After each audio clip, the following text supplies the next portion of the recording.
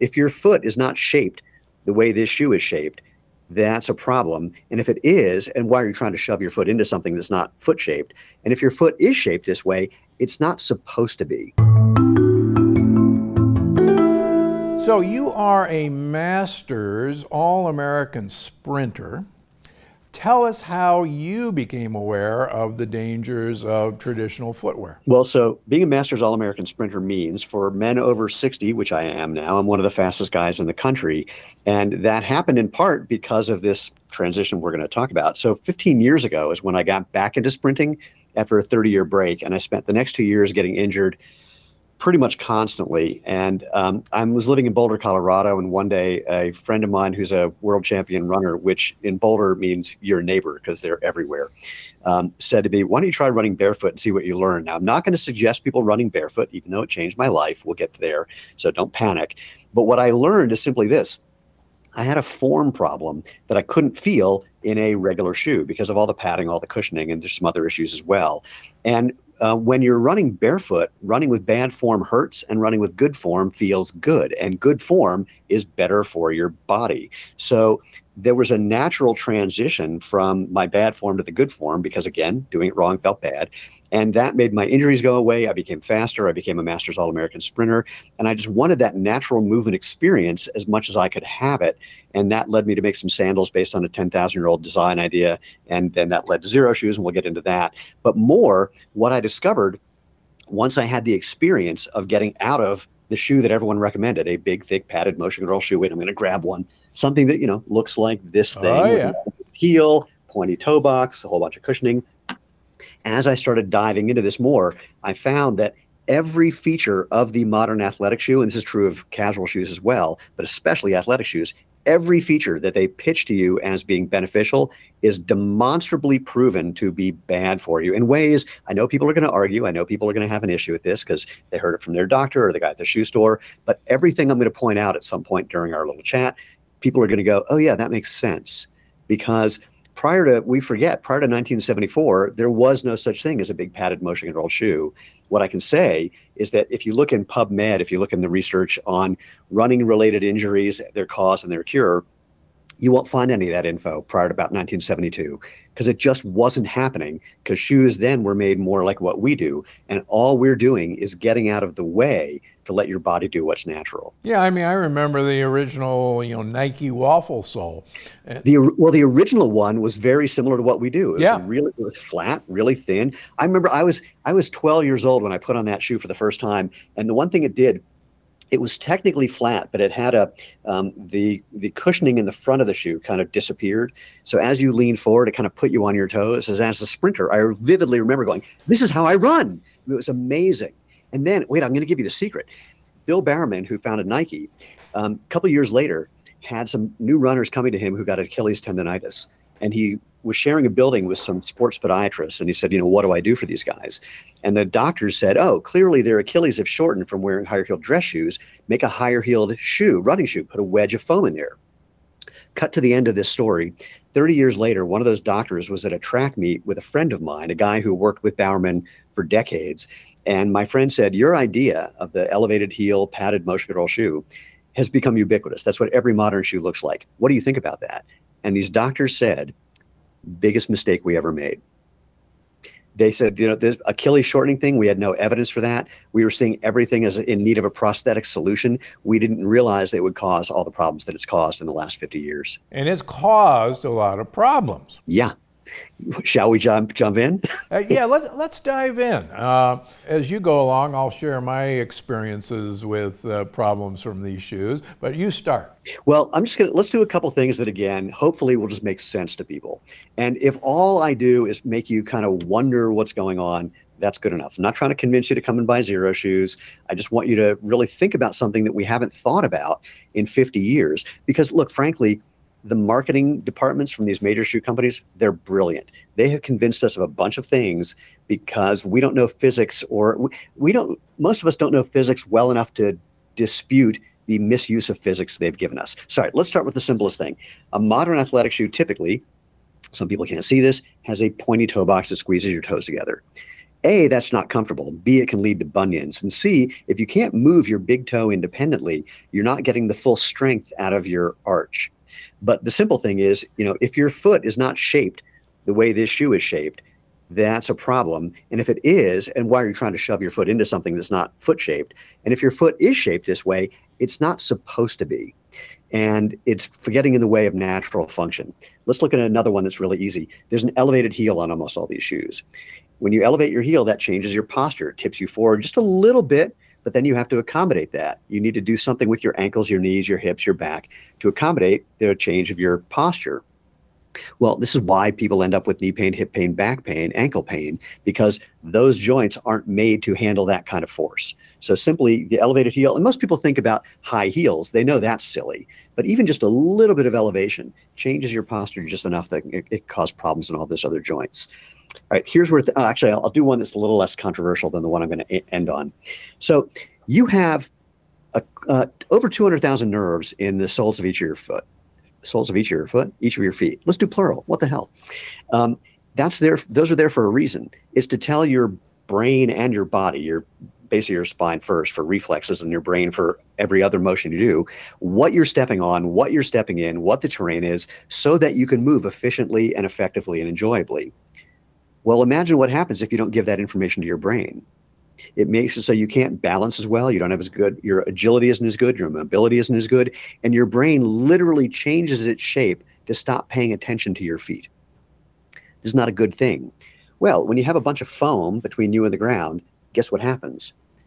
That feedback loop disappears, or not necessarily disappears, but is highly, highly, highly muted. And more importantly, when your brain's getting this information, the first thing that it wants to do is move your feet to deal with that balance, agility, and mobility. You have a quarter of the bones and joints of your entire body in your feet and ankles. Joints are supposed to move. If the shoe you have has a stiff sole, this is one doesn't even bend in a spot where your foot naturally bends. If your shoe has a stiff sole, you can't get that balance, agility, and mobility, for one. And if you have arch support, this is where things get really controversial, because many people think they need arch support for whatever reason they do. I understand. And in fact, I'll give you a way out of what I'm about to say in a moment. But we know if you support your joints, I'm putting air quotes around support, if you put your arm in a cast, all the muscles, ligaments, and tendons around that joint that isn't being used get weaker.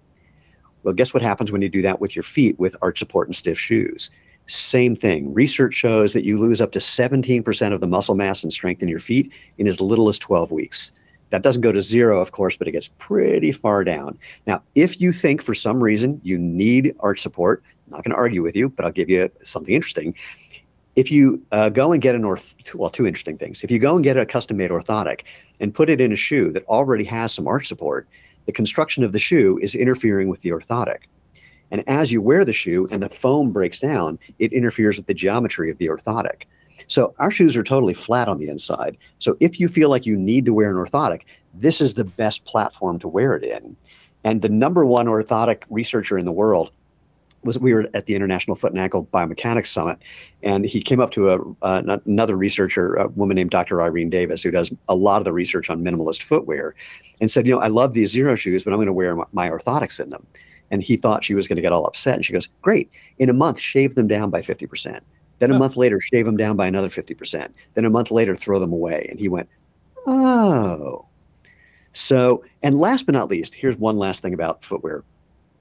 Most shoes are heavy. They weigh enough that it actually changes the way you move, and it changes the amount of effort you have to put into walking, running, hiking, or whatever you like to do.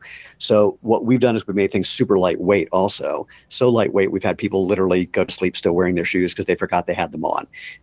Maybe they were passed out drunk, I didn't ask. But suffice it to say, lightweight is important as well, especially if you're doing any sort of hiking or running over distance. The more weight you have on your feet, the harder it is to do that. What about the argument that if I'm going to be running long distances, I really need super cushioning because I'm running really long distances? Well, I'll do the simple answer first, then I'll give the physics answer. The simple answer is that your muscles, ligaments, and tendons work better than any kind of cushioning that's ever been developed. And every kind of cushioning that's ever been developed, there's two things about it. One, it breaks down almost immediately. Two, it doesn't function the way we think. When it breaks down, it can change the way your foot contacts the ground. It can make you pronate too much or supinate too much, or it does all these things that actually impact your knee, your hip, and your back, etc. We have hundreds of thousands of people who have discovered that getting out of cushioned shoes, first of all, it gives you that feedback so you can move better, interact with the ground better, and use your muscles, ligaments, and tendons the way they're designed to be used as springs, as shock absorbers, and joint protectors. Actually, it just occurs to me to give you this example. Dr. Irene Sacco in Brazil took a bunch of elderly women over the age of 65, and put them in a minimalist shoe, no cushioning, no padding, and just said, just wear these. These women all had knee osteoarthritis. So, and not just, complaining of knee pain, they had x-rays and showed that they had osteoarthritis. Within 6 months, for almost all those women, the arthritis was gone. And some of them started running 5Ks in their 70s for the first time ever because they were able to move for the first time. If you find indigenous tribes, they don't have padded shoes. They don't have podiatrists either. And ironically, if you look at the shoes of like anybody running on a track meet up to about a mile, their shoes have basically no cushioning either. So there's that. But let's talk about the physics just because I'm a physics geek. When you have padding, oh, here's another thing about padding. Sorry, I just thought about this before we do the physics. Actually, it's related to physics. All cushioning is essentially designed to handle a particular weight at a particular speed. The speed has to do with how much the foam can uncompress after it compresses, and the weight has to do with how dense the foam is. If you're not that weight running at that speed, the foam actually gets in the way of proper performance. Same thing with walking, actually. In fact, a company whose name I won't mention, but it rhymes with Mikey, they claim they have an ad where they say one of their new shoes gives you the sensation of propelling you forward. Ah, yes. Well, it gives you that sensation because as your heel is coming off the ground, the foam uncompresses faster than your heel is moving off the ground. So it feels like it's tapping you in the heel, but it's not doing anything. It gives you a feeling of something happening. But the feeling is where things get really interesting from the physics side.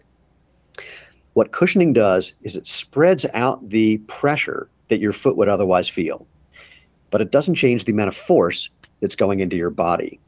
And when your foot can't feel it, you tend to land with your foot slightly in front of your body, usually on your heel, with your leg pretty much outstretched, which means that force is going past your foot into your ankle, your knee, your hip, and your back. Interestingly, if you want to study knee osteoarthritis with animals, you take a rabbit, you straighten its leg, and you hit its heel, just like what I described humans do with every step in a cushioned shoe. Then it gets arthritis. Then when they want to compare some new arthritis drug to the control, what they do is they just stop hitting the heel of the rabbit and it gets better. So the cushioning, it never existed prior to the early 70s, and everybody was totally fine. And we just now have 1 million people who've reported the same thing.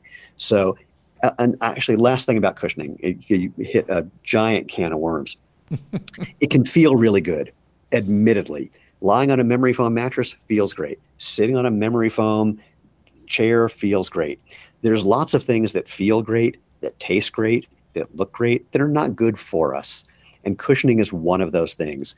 Gets in the way of natural movement, gets in the way of proper sensation that you need for balance, agility, mobility, breaks down, affects everything. It can feel really good when you're in the shoe store, but feeling good is not the most important thing. And frankly, I would argue, only because we have hundreds of thousands of people who told us that getting out of something big and padded, using your muscles, ligaments, and tendons is actually more comfortable than when you're using something that gets in the way. All right. Now you're preaching to the choir because we were talking off camera that I started using barefoot shoes 20 years ago because I was a late runner. My wife was a really good marathoner, finished the 100th running of the Boston Marathon. And she talked me into running because I didn't want to. And I developed, you name it, I had shin splints, I developed arthritis in my knees, had to wear braces on my knees, but running was good for me, right?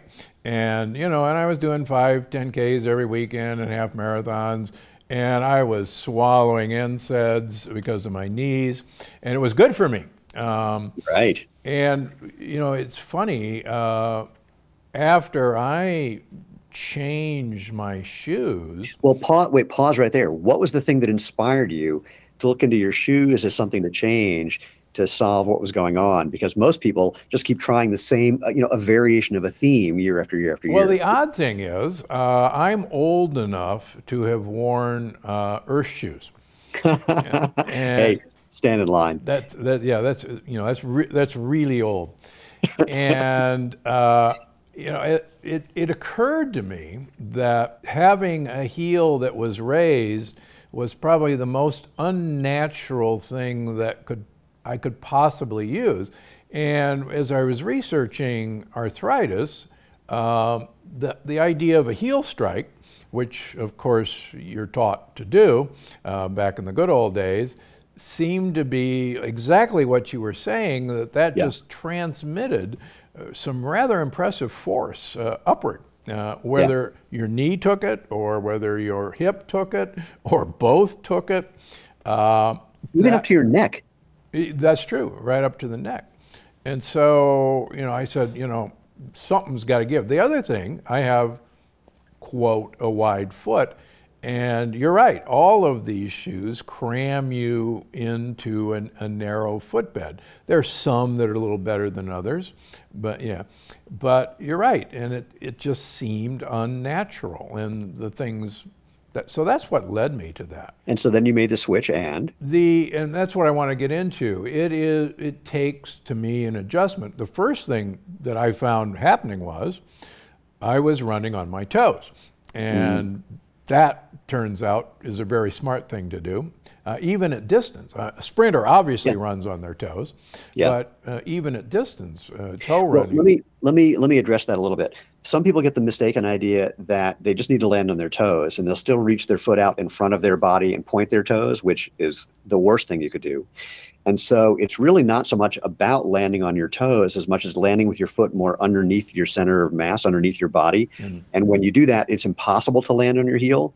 But that doesn't mean that you keep your heel off the ground. You're just getting that, you're actually engaging your arch, which is the first line of defense. The strongest structure ever discovered is an arch. And no matter whether you have flat feet or high arches, that's still true. So that gives you that first line of defense. It gives you that first bit of feedback. That sets you up to have a nice, strong spring for when you're running. But you also can let your heel come down naturally as well. But again, the key is having your foot being underneath you more rather than just pointing your toes and landing on your toes. So I started using these, street running.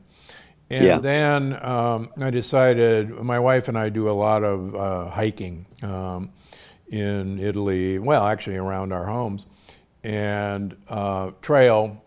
And I found initially that the barefoot shoes took some getting used to because I felt everything. And I'm not sure I like feeling everything, but over the years, I've noticed that feeling everything gives me, particularly as I get older, an advantage, because you're right, there is feedback that maybe my poor old brain needs now, that if I was 40, I didn't need that feedback. No, you always need it, but just for slightly different reasons. And it's interesting, talking about you being older and needing the feedback could not be more true. I mean, look, I say this it's going to sound a little cavalier or callous, but it's been 8 years and I'm kind of over it. My dad is one of the millions of people who wore big, thick shoes, had bad feedback, bad balance, kind of shuffled, tripped on a little ledge in a store, fell down, broke his hip, and died 2 weeks later. Yeah. This is endemic. And we see this, it blows my mind whenever I see people working with an elderly population and they start putting them in thicker and thicker shoes. And you watch, they start shuffling and walking slower. And check this out. There's a bunch of research came out of Duke a number of years ago showing that if you walk really slowly, that's a high predictor of mortality over the next 6 months. And the slower you walk, the higher the probability you're going to die. Now, they didn't say why, but trip and fall is a big reason for that.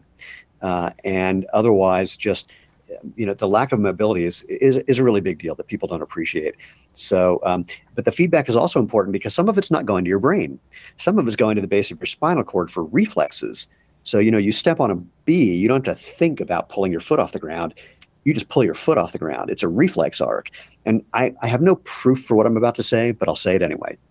it seems that as I started spending more time barefoot and in the products we were making, that my reflex arc, the speed of that improved, because things that were originally difficult or unpleasant for me to step on, and it seems like you and I have the same mentality. We just did a little more, too much too soon, because what the hell?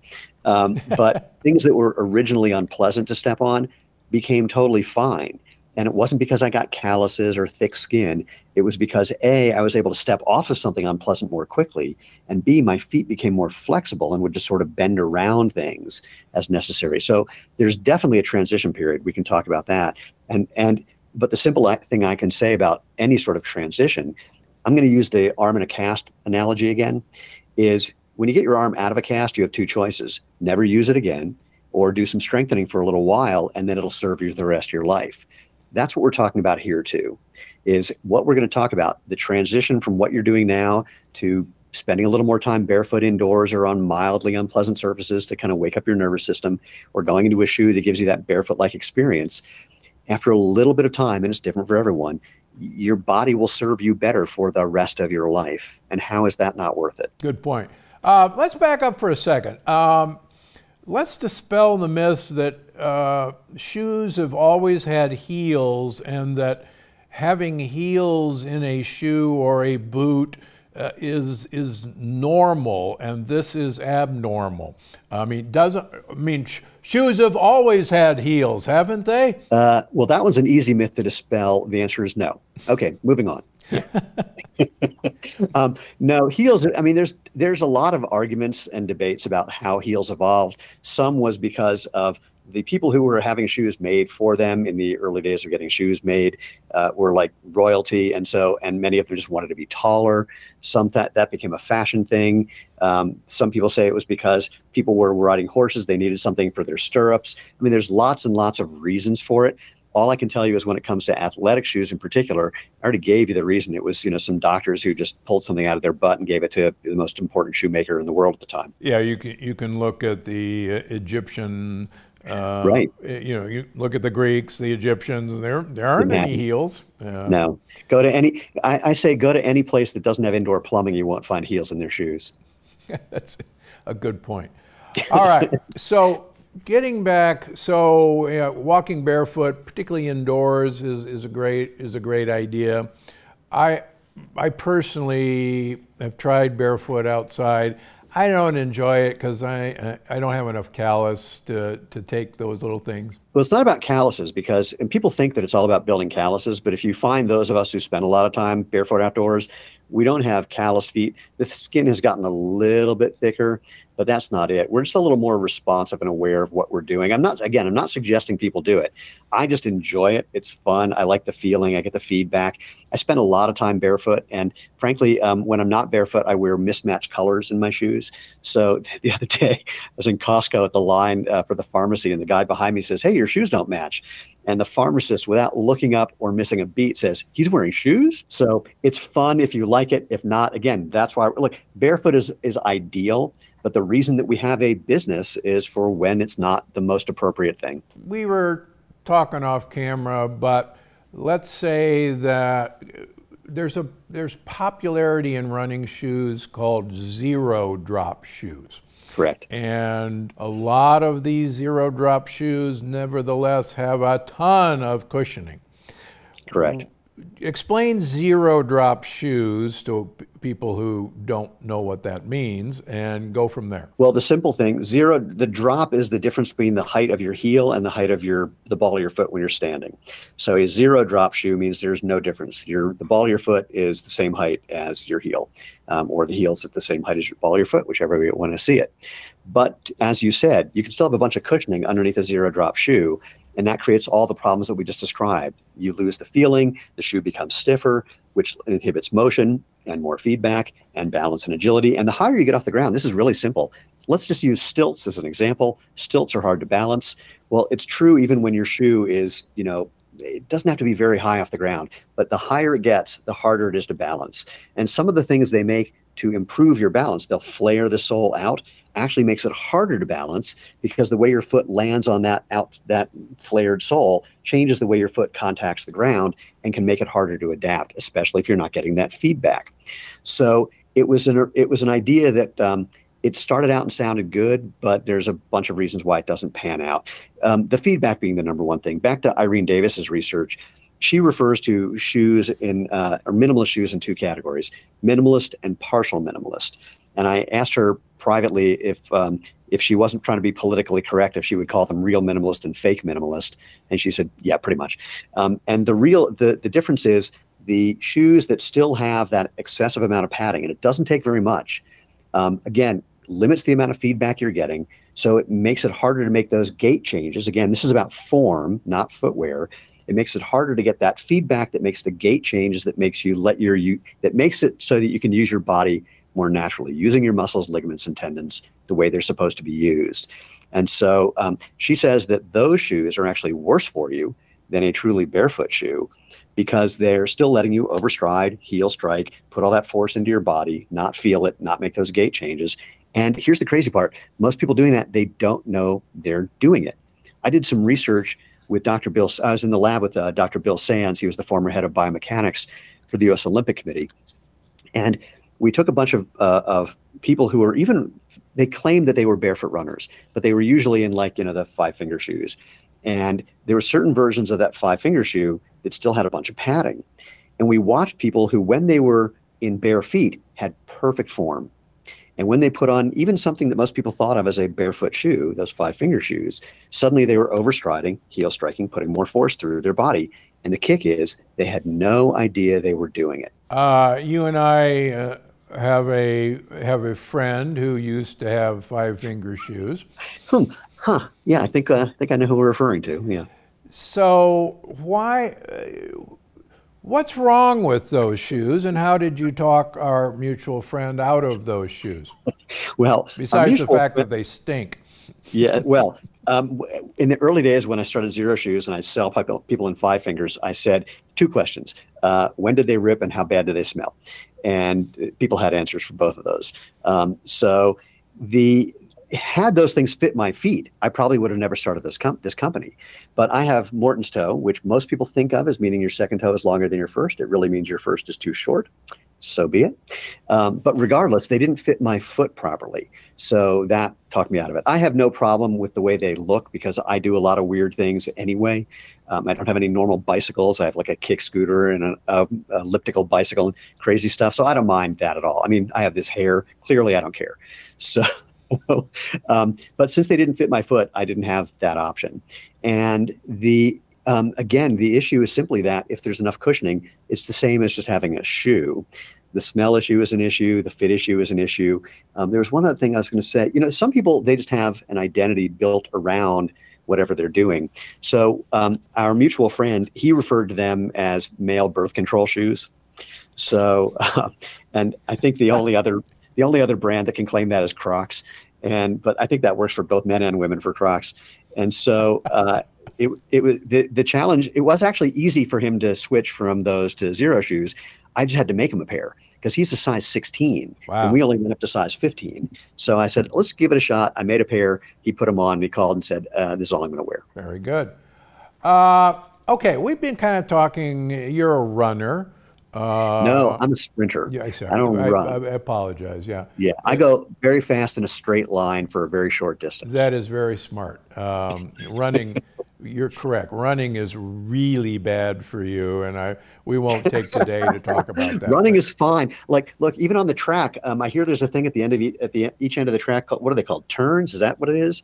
I mean, I don't own a GPS watch, so how am I supposed to do that? Aha. So, yeah, run in a straight line. Yeah. So, but why, okay, I'm going about my everyday business and I'm in my suit. Why should I have a barefoot shoe just to walk around? Well, walking, standing, doing anything. Again, everything that makes a barefoot shoe. And let me grab one just to describe this. So first, wider foot-shaped toe box so your toes can spread and do what's natural. Low to the ground for better balance and agility. We don't elevate the heel. We don't have that thing called toe spring, which puts strain on your toes. They're super, super flexible. So again, the joint can work. Just roll it in a ball. The tread is there for traction and protection. But also, just FYI, this is a unique thing to us. When we decided to make shoes, most shoe companies say you need to replace your shoes every 200 to 500 miles. And I knew that was just about planned obsolescence. So we approached our rubber manufacturer and said, we want a sole that's, can last for a long time. They said, but that's not what they do for regular shoes. We went, yeah, I know. That's why we want to do it. So we back our soles with a 5,000-mile sole warranty, which just means they last for a really long time. Where that came from was our original sandals were inspired by the Tarahumara Indians who were featured in the book Born to Run, who run in sandals made of tire scraps. And so in the early days, people would say, how long are these sandals going to last? And we'd say, I don't know. No one's ever worn out a pair. So since we were inspired by tire sandals, we have a tire-like warranty for our shoes. So the benefit is just improved balance, agility, mobility, and even strength. So research from Dr. Sarah Ridge shows that just walking in a minimalist shoe builds foot muscle strength as much as doing an actual foot exercise program. And interestingly, there's research showing if you do that foot exercise program and you run in regular shoes, your injury rate is reduced by 250% over people who didn't do the exercise program. Now, there's not a study yet that shows you can just walk in our shoes and run in whatever you want and have a 250% lower injury rate. But that thing in the middle of that equation is the same exercise program. So walk in shoes like Xero Shoes, and they're, to be totally transparent, the lead researcher said that you should get the same benefits from walking in Xero Shoes as the shoes they used in that study, which she didn't have ours at the time. So walking in these shoes builds strength, building strength reduces injury risk.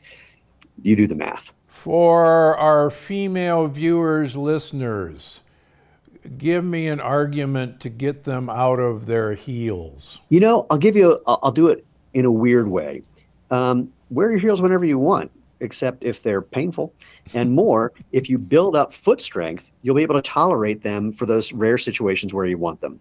That said, we have, some, and we're making more shoes for women that are attractive. My wife was at she was at an event with one of the CEO of one of the biggest banks in the world, and like a whole bunch of super rich white guys. She didn't know why she was there, but she was kind of embarrassed because she was wearing one of our kind of, fun, pretty sandals. And she made a comment to the CEO's assistant, who was the only other woman in the room, saying, I feel kind of bad because of these sandals. And the woman says, are you kidding? I want a pair of those. So the comfort factor is huge. Building up strength will let you wear heels for those times you need heels. And that kind of covers it. I mean, I'm not going to, here's the thing. There's a time and a place for everything. I'm not going to talk people out of doing what they want to do 100% of the time. We have lots of people who've done that. In fact, over 60% of our customers own more than 4 pairs of our shoes. And I think the top 10% own over 20. So they've made the complete transition for everything they do. Because once you've experienced letting your body do what it's made to do naturally, it's kind of hard to go back. But there's times where you do it because you want to look a particular way, or there's a particular thing you need to do. And that's cool. You want to be able to survive that better. All right. Are these, so it's okay for me to wear these with a suit? I don't look geeky or anything like that? Dude, do you think I'm going to care if you look geeky? Oh, yeah, I care. Well, I care. Well, we have a lot of people who wear a bunch of our things for a bunch of different reasons. All I can say is, let's see, in the end of February, we are launching a number of new products, including stuff that'll look even better with a suit. So the way our product line has grown from just a do-it-yourself sandal kit to now over 30 different styles of shoes, boots, and sandals that people wear for everything from taking a walk to running ultramarathons to climbing Kilimanjaro to going out dancing is because customers have told us, I love the shoe that you made for this, but now I need a shoe for this. And one of the big requests we've got is, what can I wear with a suit? And we have a number of black shoes or white shoes, but we're making a few more that are a little, one with, really beautiful full grain leather and some vegan options as well that will look better in those situations. All right, I'm standing by. I know a guy who knows a guy. He'll hook you up. All right. Okay, we talked about, strengthening your ankles and your arches and all that. Are there exercises that are useful for, strengthening your ankles and all? Yeah, there are many of them. Again, just walking and or running will do more than almost anything else you can do. Okay. But once you kind of get into this, you find yourself doing stuff when you're just sitting around, when you're doing the dishes, when you're brushing your teeth. So rather than going into the giant list O exercises, if you search online for foot strengthening exercises, especially if you search online for foot strengthening exercises, BYU, for Brigham Young University, because that's where they did that foot strengthening study, you'll find a number of exercises. Some of them are really simple, literally just like squeeze your toes together as hard as you can, spread your toes apart as far as you can. That's a good one. For building up ankle strength, stand on one foot on the ball of your foot for as long as you can. Bounce up and down, jumping rope, really, really good for you, especially if you're going foot to foot instead of just doing both feet at the same time. There's an exercise called short foot that's a really good one, where you want to imagine the ball of your big toe and your heel. You want to try to pull them together. Try to keep your toes as relaxed as you can and try to pull the ball of your big toe closer to your heel. It's an isometric thing. You'll get barely any motion, a couple of millimeters worth of motion, and your foot will probably cramp up, which means that you need to build strength. And so you can do that sitting, you can do that standing. And so that short foot exercise, in fact, if you just Google short foot, you'll find a bunch of people talking about that. That's also a really, really good one. Another thing that just brought to mind, a lot of my female patients have bunions, and some of them go through bunionectomy, which is not a pleasant procedure. No. Actually, one of my nurse practitioners a few years ago did that, and it is not fun. Is there any evidence that, first of all, there's a lot of evidence that these things occur because your foot has been crammed like that. Yeah. Is there any evidence so far, or is there even a thought that getting your foot back in a broad spread will help this? So, look, we are both scientifically minded people. I will be the first to confess that anecdotes do not equal data until you have a preponderance of anecdotal information, which is a data point. So what I can say is I'm not aware of any research yet that shows that just by getting out of constricting shoes and into something that lets your toes spread a little more, or even using toe spreaders, you can find these silicone toe spreaders, definitely works for everyone. I know there's a guy named Dr. Ray McClanahan who's got a product called Correct Toes, and he's got a lot of, again, anecdotal information from his customers. There's another product from a company called Naboso, Naboso, which means barefoot in Czech. They have a product similarly, and that company is owned and started by a surgical podiatrist named Dr. Emily Splickle. So, but I'm not aware of a longitudinal study that shows this. I can say personally, I didn't have big bunions, but I definitely had, my first toe pushing in a little bit. You could definitely see that joint right there was pushing out a little bit. And I was actually just looking at my feet the other day, noticing my big toes are like totally straight now, which I didn't do anything other than just use them. And it's, so again, the anecdotal data could not be more clear. It takes time. It's not going to happen overnight. But again, let's just go to the things that make sense. If squeezing your toes is bad, unsqueezing them can't be worse. And it's probably good. And doing a little, doing some things to get that extra movement in there with toe spreaders, or just doing those exercises to literally try and just spread your toes apart will be helpful. Just the more you're walking or the more you're running where you're allowing your toes to spread, that's going to probably be the most beneficial thing. All right. You've been working at this a while now. I understand you're working on a new book titled Change Your Shoes, Change Your Life. It is true. Are there any fascinating new studies from that book that you can share with our listeners today? My favorite studies are the ones that I mentioned, that foot strengthening happens just from wearing and walking around in shoes like these, and that foot strengthening can improve or reduce the risk of running injury. Those I absolutely love. But my favorite study is actually not about us. It came from that company. What did I call it? Mikey? Was that the one? So a couple of years ago, because here's the thing. Many people will say, well, if what you're doing is so much better, why aren't the big shoe companies doing it? And what I can tell you is what people who are CEOs or at the C level in a number of those companies, I can think of 3 off the top of my head, have said directly to us, what you're doing is legit. We just can't do it because it would be admitting that we've been lying for 50 years. They can't tell 2 stories. They can't tell the story of natural movement and the story of giant padding and have anyone understand what's going on. But here's the kicker.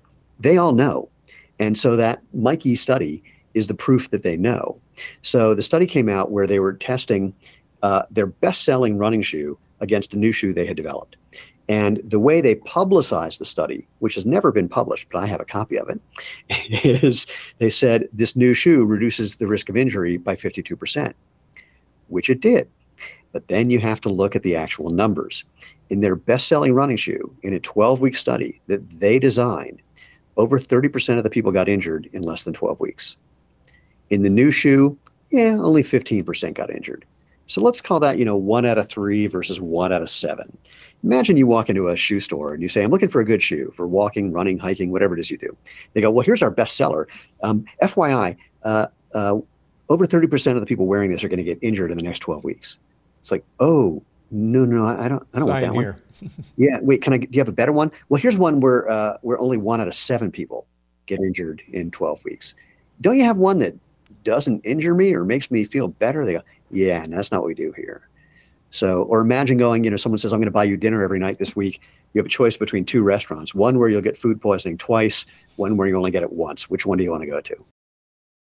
More amazing episodes just like this one. Watch now.